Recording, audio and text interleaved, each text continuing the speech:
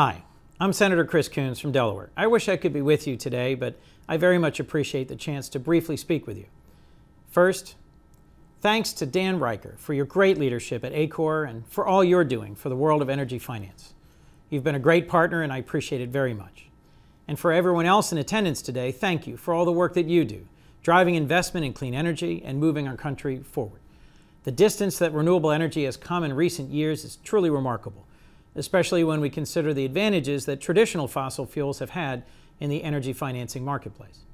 Renewable energy is a real, affordable option to many families, businesses, and utilities across the country, and it's time we give it some of the same preferences its energy competitors have long enjoyed.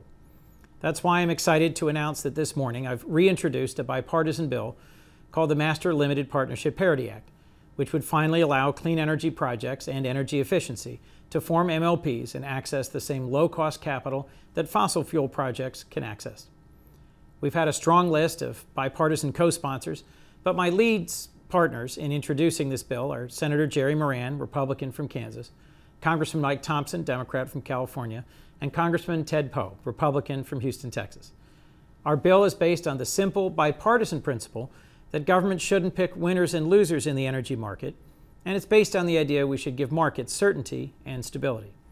While there's many things we can do to level the energy playing field, the MLP Parity Act provides one strong and powerful tweak to our tax code that could go a long way.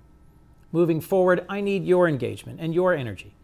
I'm going to keep working on this issue until we pass this bill through Congress, and I'm optimistic about the positive bipartisan response MLP parity has already received. But we have a lot of work ahead of us.